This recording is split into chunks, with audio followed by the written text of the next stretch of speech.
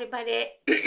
This is Dr. Anna, your geology professor, and this is historical geology. Today's topic is the Proterozoic. This picture actually right here shows you the Archean, the whole Earth history here, and you can see that the Archean is 45.6% of all the geologic time. The Proterozoic is about 42.5 right here.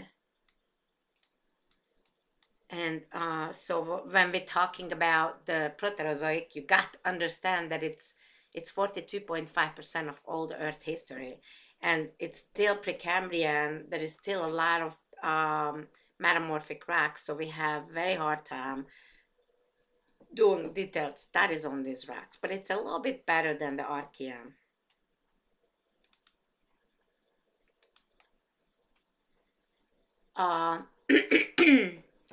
As you already know from the Archean, the boundary between the Archean and Proterozoic is really kind of hard to place, so it's very arbitrary.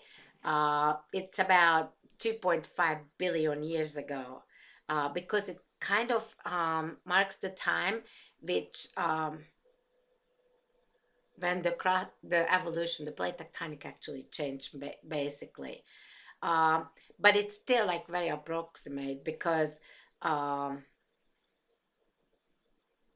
this crustal evolution mostly coming from South Africa. I mean, the observations coming from South Africa, and it happened nearly 3 billion years ago. But in North America, these changes was between 2.95 to 2.45 billion years ago. So you got to understand that there is a lot of iffy things about this boundary. Now, this slide is going to be really important. I will ask this, the major difference between Archean and Proterozoic. The first major difference is the style of plate tectonics, basically the style of crustal evolution. We know for a fact that by this time, the plate tectonic was normal, like the speed as we know it today. So it wasn't faster. The reason for it is most likely is because by this time the radioactive decay was lesser. We had less radioactive elements, so therefore the decay, the result from the radioactive decay was lesser. So therefore the crust became colder, and the mantle convection has slowed down. So, as we say, the plate tectonic was acting at the rate we know it today. And we know for a fact that there was an existing felsic crust. When I say that, it's granitic, so it's normal crust like we know it today. And we know for a fact that the continents were large enough because we have quartz sandstone in the Proterozoic, which means that we had large continents and the sedimentary rocks could weather away completely, and all we have left is quartz sandstone. And also, it proves that we have had like continental shelf, shallow marine environment, and of course the river environments. As I said, the presence of mature sedimentary rocks proves that the continents were large enough. And the last thing you got to say that we have evidence that the amount of oxygen in the atmosphere increased, and the ozone layer has been established. So these are the very important differences, and I will ask you. So reduced plate tectonics, widespread sedimentary rocks, mature sedimentary rocks, and free oxygen in the atmosphere and ozone layer. So these are the very important things you got to know. This slide just shows you the distribution of Proterozoic rocks. And now we're going to talk about we're going to focus on Laurentia because that's North America, so we have to know a lot about that. Laurentia is pretty large at the time, and it consists of mostly North America, Greenland, some of Scotland, and perhaps some of the Baltic Shield of Scandinavia. So it could have belonged to Laurentia at the time. And this map shows you the the different continents. And during the Archean, these continents were formed. Of course, you don't have to know them. I wouldn't know it. And they were actually collided together. So that's how North America, Laurentia, become pretty big. So could have produced quartz sandstone, which is the mature sedimentary rock, as you know. I'm drinking coffee. It's in the morning. And this was the time when Laurentia actually grew larger on the southern edge by some accretion. When we're talking accretion, it means that smaller continents collide into it, so it becomes bigger by that. And just a reminder, what is Wilson cycle? And you all know it. That's the supercontinent cycle. Remember, it's like 3 to 350 million years for the supercontinent cycle. It starts with initial rifting. This is a very good slide, so you can actually even sketch it if you wish. But if you're not, just say these words right here. So initial rifting, initial rifting, the continents are spreading apart, and then subduction starts, and then continental collision. So these are the main steps of the supercontinent or Wilson cycle. You got to remember that. And these are some of the orogeny you should know. One is the Wapme, and actually there was a lot more. But if you just know the Wapme and Trans-Hudson, you're good to go. The Wapme is the first orogeny, which actually shows every step of the Wilson cycle. And there is all the details here. You know, like we have evidence for the rifting, the spreading, which produced oceanic crust, which got wider and wider. And then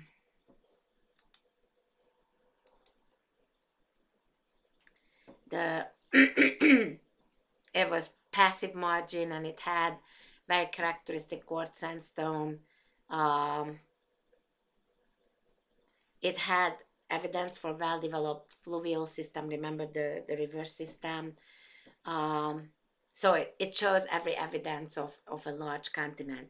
Also have stromatolitic dolomite, and it has also some the turbidite, which shows the presence of deep water, and shale, which also forms in the deep water. And then we have evidence of the collision and mountain formation. So this is the first one where we have evidence of every step of the supercontinent cycle.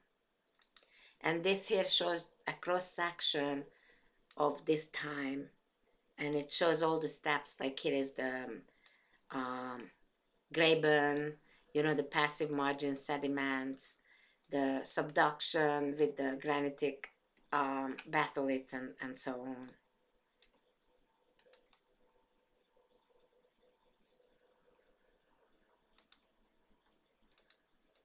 And this is the other big orogeny, the Trans-Hudson, and this is very similar to the Wapmai. It was in the superior region, and that's what separates right here. That's what separates the. So we do have evidence for the initial rifting right here, and then it become passive margin, and we have evidence for the passive margin sediment, and then the divergence stops, and then it reverse direction, and we have a bunch of subduction zone, volcanic arcs, and then we have evidence for collision between the superior and the Wyoming right here.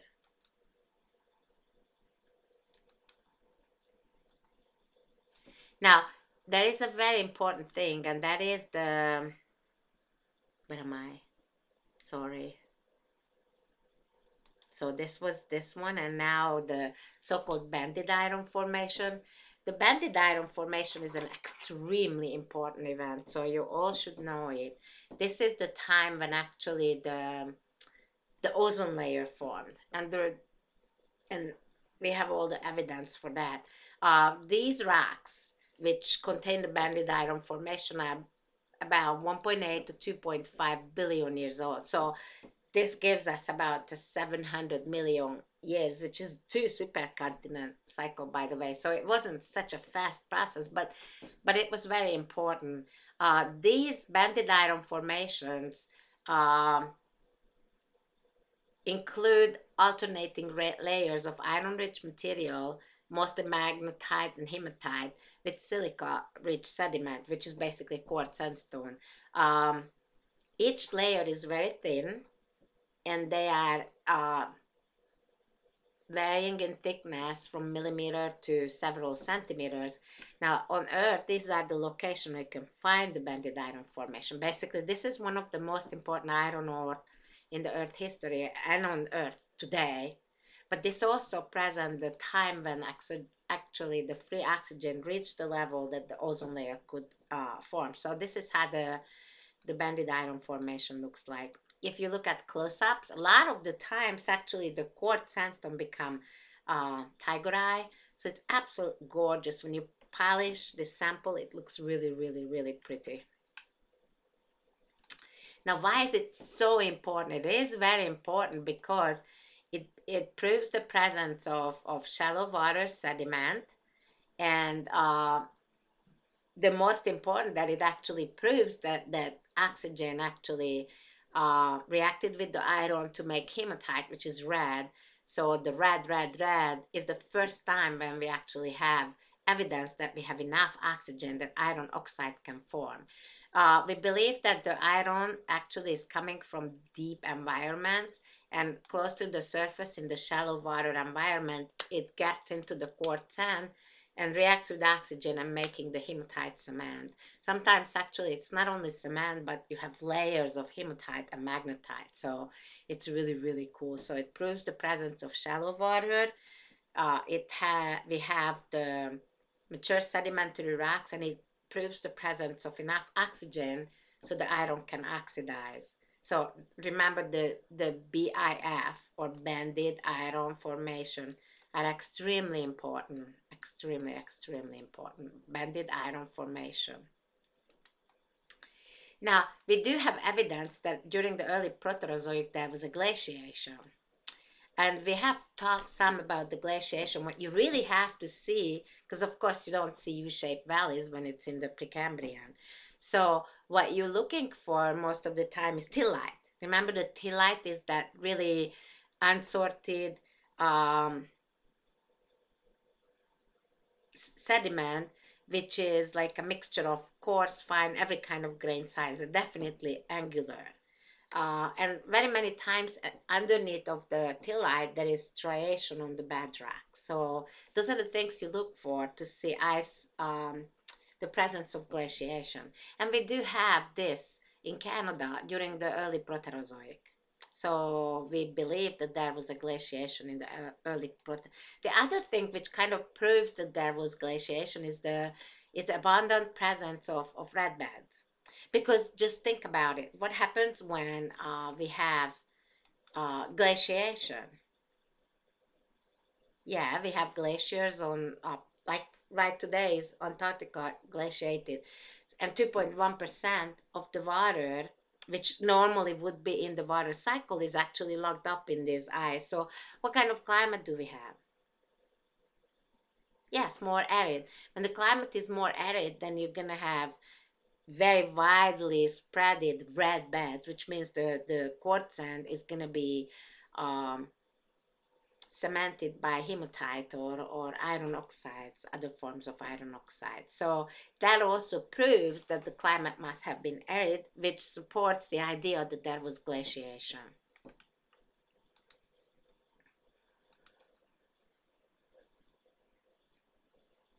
So in the middle Proterozoic, there was an igneous activity, which is pretty mysterious because we don't really have any kind of evidence that it was related to a major plate tectonic event. But this was very, very important because almost every shield has it, and mostly granite batholiths and rhyolite lava flows, some gabbro. So it was like all the way from mafic to phasic igneous rocks. And what is really important, because they have a lot of source rock. We have a lot of gold deposits and copper related to this igneous activity. So it's kind of important. This slide actually shows you all the ore deposits related to this igneous activity right here. And now we are at the supercontinent of the middle Proterozoic.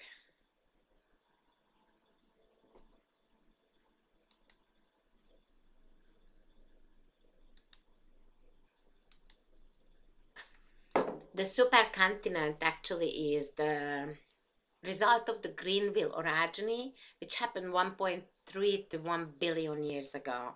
And you can see this activity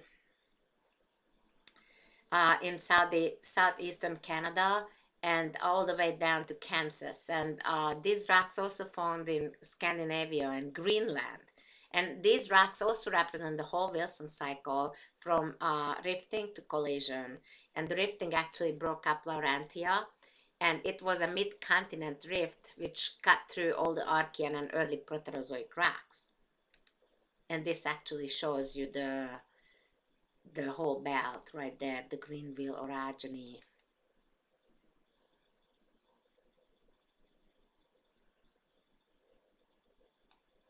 Right here. I didn't see it clear, so but this area, basically the whole area, is the Greenville belt. So the supercontinent of the middle Proterozoic is what we call Laurentia, and this most likely includes Greenland, central Canada, and the north central US. And then we had Gondwana on the south, which included Australia, Antarctica, India, Africa, South America. Interesting that India was part of the southern continent right there. Some people think that these two actually were together and named it Rodinia, which to me is really, I like Rodinia. So this just shows you Rodinia right here. And now we are at the late Proterozoic. And it's characterized with a very large scale rifting. And it resulted in the breakup of the supercontinent Rodinia. And the plates were drifting apart. And because of that, large part of Gondwana got under on the South Pole, and that was a big setup for continental glaciation. Every time there is a continent at the pole, it is setting the world up to a major glaciation. So this was one of the biggest glaciation in the Earth history, actually.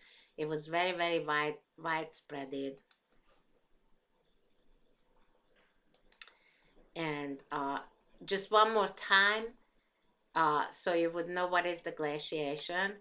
We have the unsorted, unstratified sediment, the tillite, and then it's associated with the striated underlying pavement or bedrock. And then close to the tillite, we usually have finely laminated argillite, or, you know, like very clay sediment. And it's ward, which means it has layers of summer sediment versus layers of winter sediment. We have talked about that before. And it also very many times will contain large crusts which are dropped from the floating ice, and we call it dropstone. So that's quite. And then the red beds, of course. You know, I didn't say it right here, but the red beds are part of it too, because you know, when the climate becomes more arid, everything becomes red beds.